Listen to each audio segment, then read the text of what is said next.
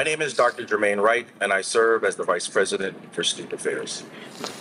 Yesterday marked the 21st anniversary of September 11th, 2001, when terrorist attacks sought to shake us to the core. But as a nation, we were resilient, we're united, and we endured because of the help of firefighters, police officers, servicemen and women, and everyone on the ground. During that day, I remember vividly as an undergraduate student at Binghamton University, going to a 8:30 a.m. class. And as I was leaving the dormitory, I saw one of my classmates watching TV, and I thought it was a movie. It seemed so surreal and unreal. I saw as the plane hit and entered into the airspace and struck one of the towers. I didn't think anything of it. As I said, I thought it was a movie. When I got to campus, the classes were closed, classes were canceled. But what evolved from that, from a curricular standpoint, was mid-semester courses that focused on international terrorism, led by Ali Mazrui, who has since passed away, and also by Robert Ostergaard. It changed the fabric of our being. It changed the ways in which we as one nation came together under one flag, one origin, one being. I want to give a shout out to our current veterans and military service folks here at Lehman College, in particular our Veterans Club, for their service. I also want to highlight and acknowledge our public safety officers and our officers generally who continuously serve the community.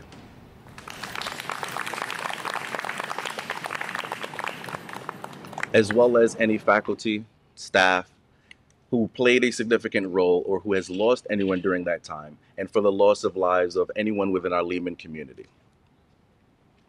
Today is the remembrance of that tragic event. Today's program, you will hear from our SGA president, John Soto. You will also hear musical selections. Amazing Grace, performed by Joanna Garcia Lara, vocal, and you will hear from Professor and Graduate Program Coordinator of Music, Penny Prince. We'll have an additional music selection by Armando Rodriguez Taps on the trumpet. We will also hear the tolling of the bell to acknowledge the individuals who have lost their lives here in the Lehman College community. Again, thank you for being here with us this morning as we remember the tragic events, but also remember how we came together as one nation. And we endured, and we are resilient and continue to do so now.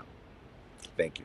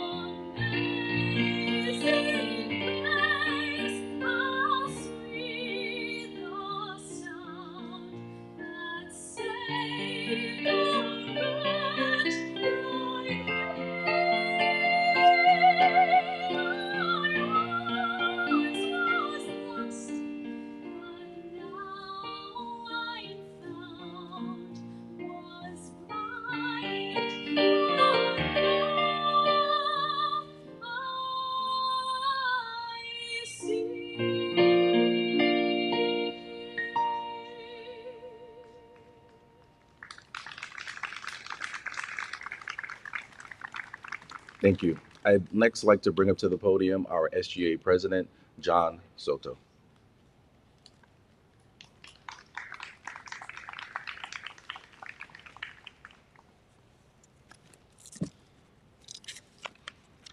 Hello, everyone.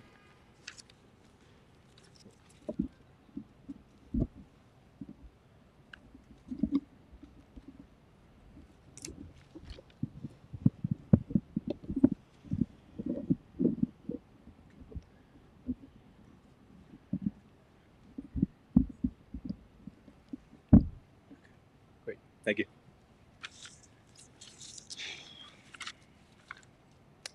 So, to the families of the victims, my deepest condolences. Yesterday, we recognized the 3,000 Americans who lost their lives, as well as the families to this day mourn their deaths. Today, we come together for a somber event of remembrance. 21 years and 1 day ago, America was attacked, both here in New York City and in Washington, D.C. We also remember the heroic acts on board Flight 93, which brought forth the unfortunate demise of the brave passengers on board. This is a very grim day for America. Although this is a very dark moment in our nation's history, a very thin silver lining shines bright through the darkness. Around this time every year, a hyperpolarized nation comes together to remember those fallen. A divided nation becomes one. Regrettably, every day we see instances of brother attacking brother simply based on differences in ideology. We must remember the notion that a house divided cannot stand. We should use this day as a beacon of inspiration, a lodestar to remember that America is one, and we must do our best to keep it one. My father, a great man, a man of reason, instilled in me the philosophy that the greatest idea we have is the idea of loving our neighbor as we love ourselves. I see this not only as a concept originating from the teachings of Christ, but as a technology capable of thrusting mankind millennia ahead into the future. Collaboration and respect rather than competition and hatred is the solution to creating a better world for tomorrow. We must start somewhere, so start here and start now. As difficult as it may be, do not use this day as a call for retribution, but rather as a call for a better future ahead, a future where we are one. So thank you all very much for your time.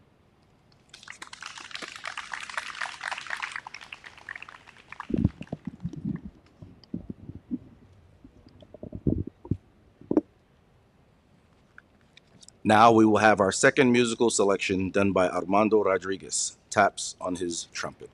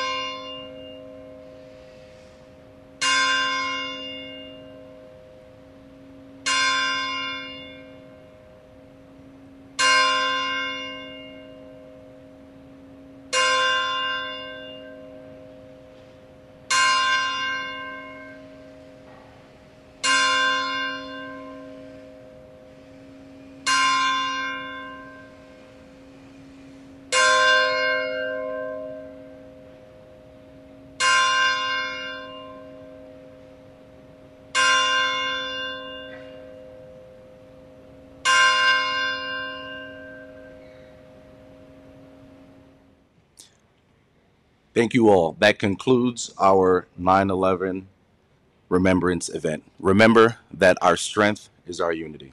Thank you.